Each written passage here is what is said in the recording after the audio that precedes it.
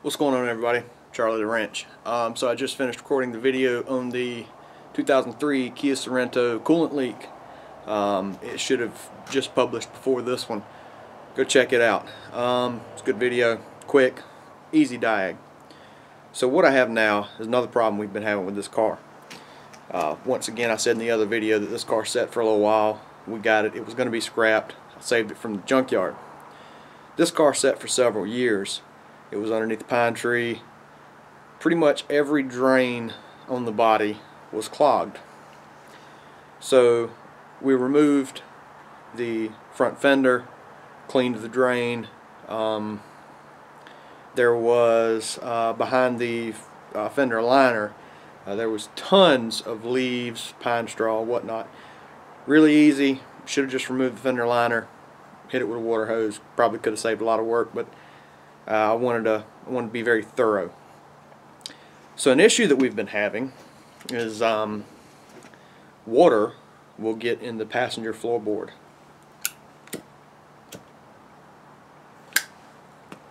Don't start smoking, it's a horrible habit. But so anyway, so this thing is set for a long time. We're getting water in the passenger's floorboard. Not every time it rains, but if we get a hard rain, if we're getting a ½ inch in a day, a floorboard's going to be wet. We thought that cleaning out the fender drains would solve the problem, because there was so much, I wish I had a picture of it, but there was so much pine straw, leaves, and just dirt in the rain gutter beneath the windshield. I expected there was moisture running into the air box. So we cleaned this, cleaned out the fenders where the drains are. We're still getting this problem. Just the other day it rained maybe an inch, and I'm still getting moisture in the passenger floorboard.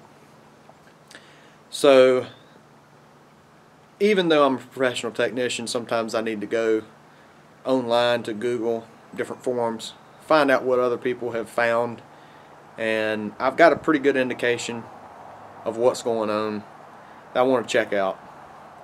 So this car, 03 Kia Sorento EX, has got a sunroof, and the area around the sunroof is filthy. There's so much stuff in there. Alright, so the inside of this thing is really filthy. There was tons of leaves, handfuls of leaves, pine straw, and dirt in the rain gutter beneath the windshield. So what I'm going to show you is things to check. I'm going to try these myself and see if it solves the problem, and I will, more than likely, I'll post an updated video to fill you in on the solution as to whether or not this works. But I've already looked. I found a few things that are very interesting and some things I'm going to try, and really won't know until it rains again. I guess I could take a hose and look for leaks, but I'm just going to wait and see if it fixes it.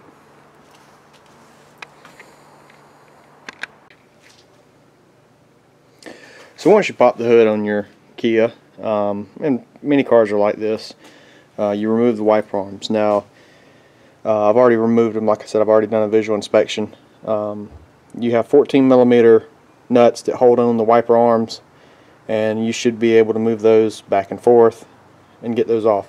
Then you have your gutter cover here. Like I said, I've already been in here.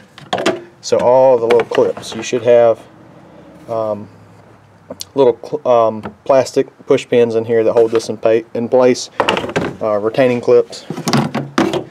So you remove both these. Now you can access your wiper motor, the arms, and this is your rain gutter.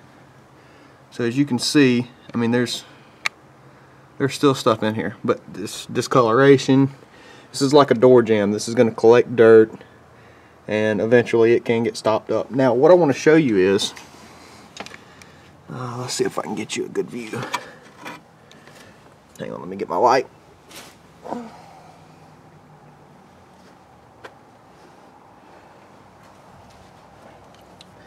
So what I want to show you is, right back here in this corner, right there. Let's see if this will focus. This that is where your sunroof drain is. And you can see this one's pretty clogged up. Now, the problem we're having is on the passenger side. And I assume this is my drain for the passenger side. And it almost looks, hang on, I'm trying to coordinate both hands here. It almost looks as if it's pushed inside of the cowl right there. So I'm going to fish that out and see if that's what it is, and see if it's just pushed back in there. Now, up top,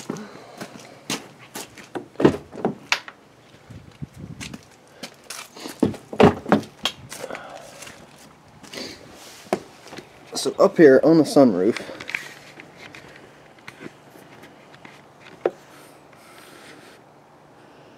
you can see, I mean, we spent hours cleaning this car, but there's still stuff up here. And in the corner, in this area, there's your drain. This is where your water runs from your sunroof down to those drains. And this is where I suspect I'm having a problem. So I'm going to clean these out and we'll give it a shot. See what happens. Alright, so we're on the first drain here. I don't know how well this is going to show up on the camera, but so you can see right back there the drain. That's what I'm going in after. Right there. Probably not going to be able to see anything because my arm's going to be in the way.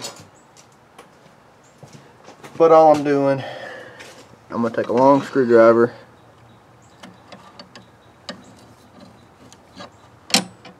see if anything falls out.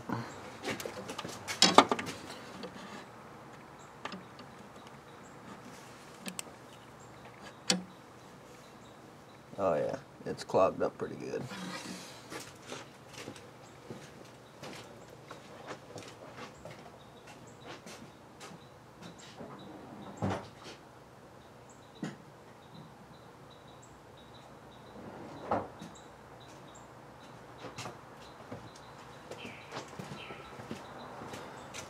Taking a pick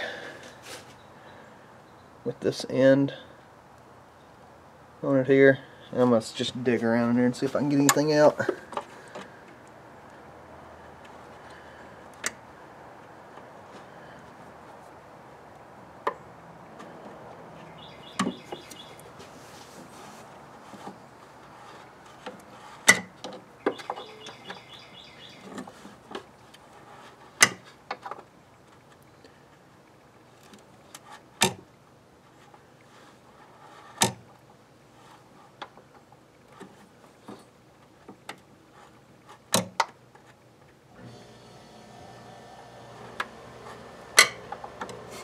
You probably can't see anything other than the back of my head right now.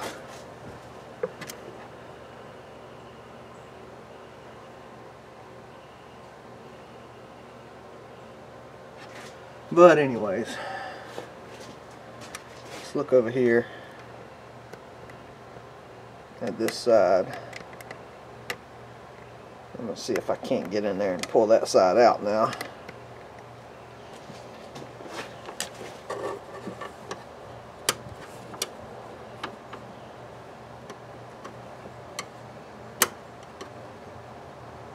That's definitely what it is. And it's got water in it.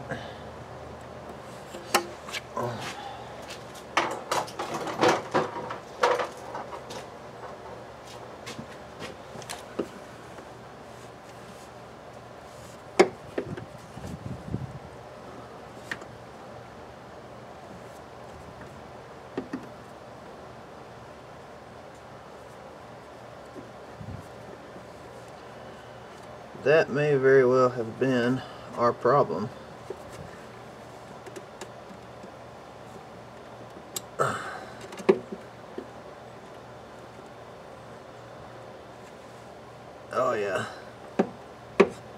It's got plenty of water running out. But there's like, it's like got a flange on it.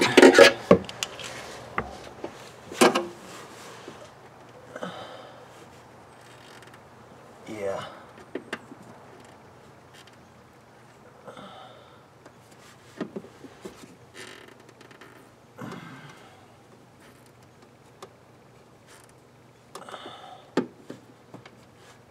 There's probably somebody somewhere who knows exactly where this goes, and it's probably cussing at how I'm doing this.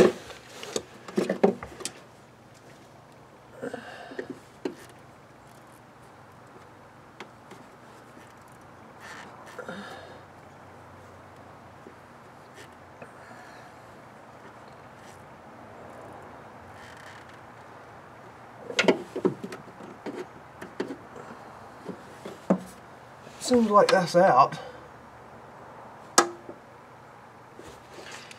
Now, so what I'm going to do is I'm going to go on the top, and I'm going to use a shop vac. I'm going to clean out the debris from up top. And I think I'm going to put a water hose on it and see how well it drains. Alright guys, so I'm not going to bring you along on this part just because my compressor is so loud. Basically, you've got this shield that I had to remove off this car. It's 4 Phillips head screws, 2 on either end, 2 up front. Then you've got little hooks that sit down in the channel up here in the sunroof, and you can slide those to the right where the right little hook is. It's like a, well, let me show you.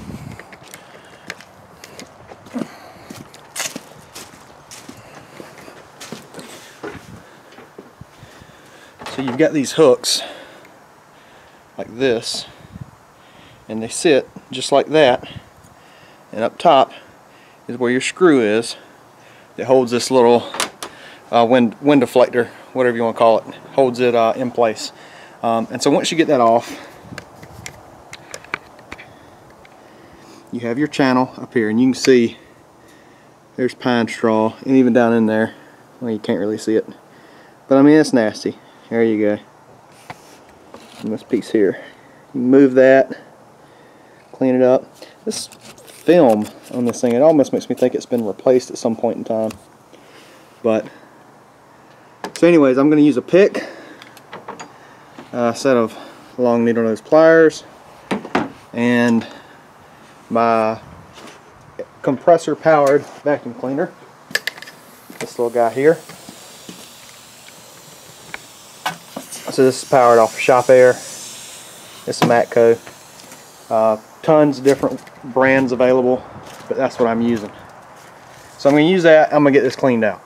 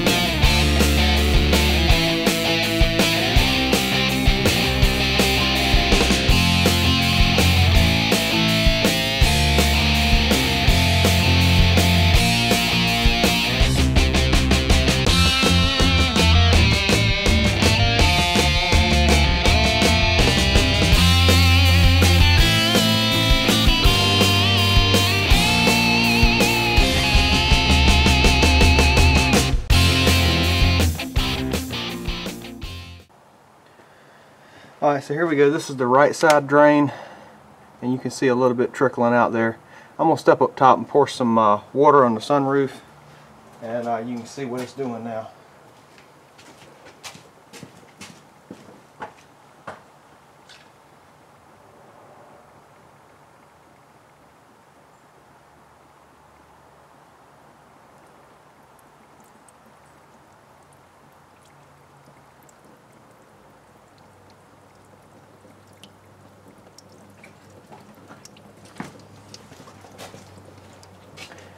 Yeah, as you can see, it's draining like it should. And even on the other side, my camera's probably going to fall.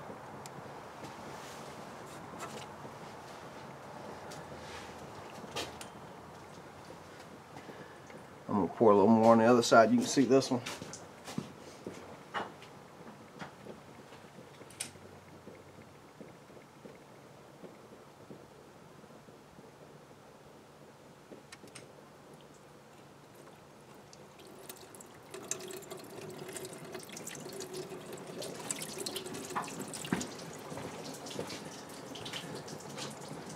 Yeah, draining like it should. Now, with that not sticking through that hole, I'm going to say it was leaking into the dash, into the AC box.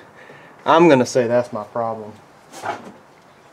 The only way to be for certain is to dry out the carpet and wait for a good rain and see if it gets wet again.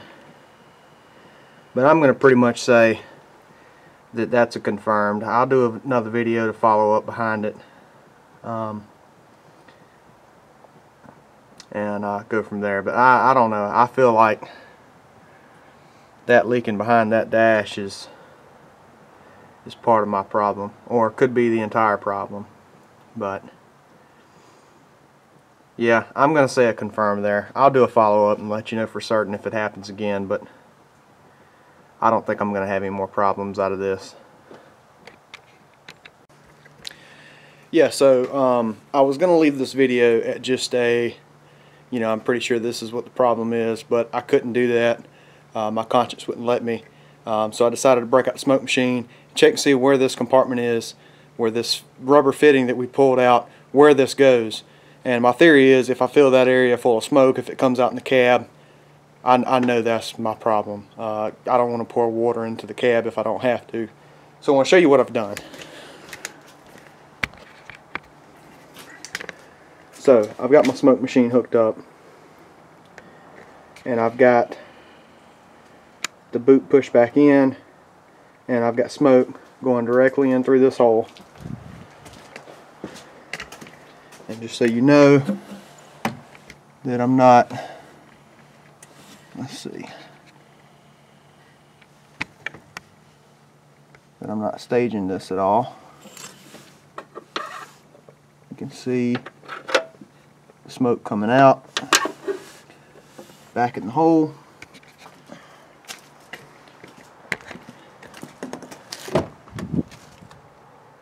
Boom. That's all I needed to know. So obviously that opens up to the inside of the dash.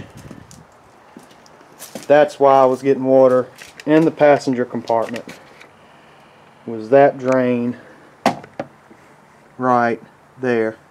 So I'm going to pull the smoke machine down, pull the fitting out, and I'm going to call that a confirmed repair. Obviously, if the smoke is getting into the cab from behind there, that's obviously dumping into the dash. That's why we were getting water in the compartment. I'm calling it confirmed fix. Now I don't know why that fitting was pushed back. Somebody had to have been in there at some point in time and pushed it back. Either that or it was never right from the factory. Like I said, this was an 03. It had 91,000 miles when we got it, and the connectors were extremely corroded to a point that they were falling apart in my hand. That's actually why the car came in. It had a check engine light on, and it was for the constant positive memory going to the ECM. So I'm going to call it a confirmed repair. So I just keep adding to this video. So after I pushed the fitting in with the smoke machine adapter, I actually pushed it so far back that I couldn't get to it anymore. and just immediately my head exploded, and I was like, oh, I've got to pull the dash out now in order to get this. But I want to show you what I found. So anyways, let me show you what I found. I think you'll like this. So I remove the glove box, and if you're doing this yourself,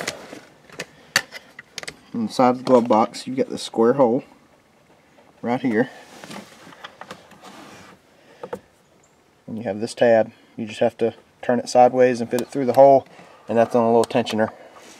Keeps your glove box from falling in your lap. So what we're looking, this is your HVAC box.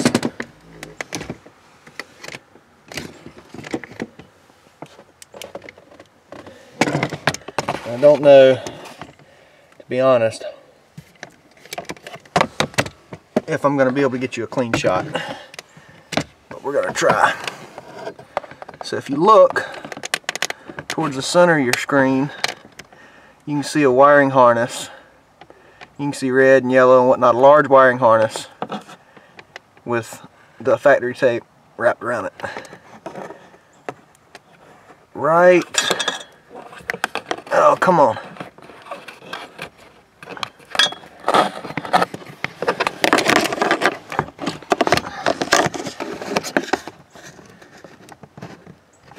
Oh, hang on. I cannot get in there with the tripod.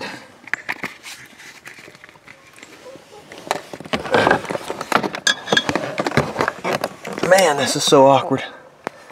So if you look above that harness, I'm going to try to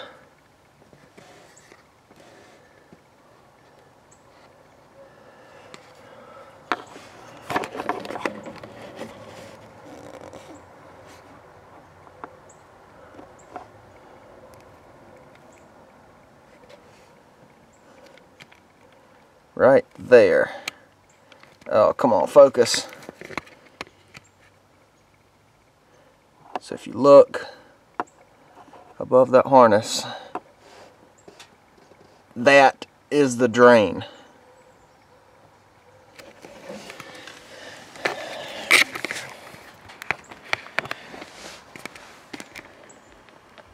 So it literally dumps out right behind the dash.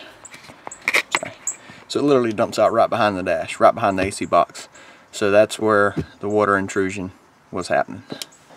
Okay, so finally, in closing, I'm calling this a confirmed fix. Obviously, we see the sunroof drains. The passenger side was behind the dash. And so that thin piece of sheet metal, there's no void space there. That directly opens up into the passenger compartment. So that explains why I was having water intrusion, why our carpet was getting wet. That essentially tells me that is a root problem of everything. And I want to add on to that, this car, roughly worth $5,000, was bought brand new in 2003. It was, of the backstory, it was driven by the granddaughter of the owner through high school and college, and after she graduated she bought a different car, and this one's set. It set until they needed it again. It came to the shop I was at, I diagnosed it, and I diagnosed the symptom. I did not diagnose the exact problem because they just wanted to know why the check engine light was on. That was enough for them to write off the car for scrap. I capitalized on the moment, bought the car because I wanted to spend a little more time. I knew it had potential. The interior was immaculate. It was one owner, low miles car. And my wife was very happy because I gave the car to her. But so the root problem, I guess what I'm getting at, the sunroof drain that was not properly installed into the dash. And I'm going to say properly installed because there's nothing else there. There's nothing in that area that you would be servicing that would cause that sunroof drain. You'd never push that back out of any kind of maintenance. The wiper motor, I can look at it and tell that it's factory.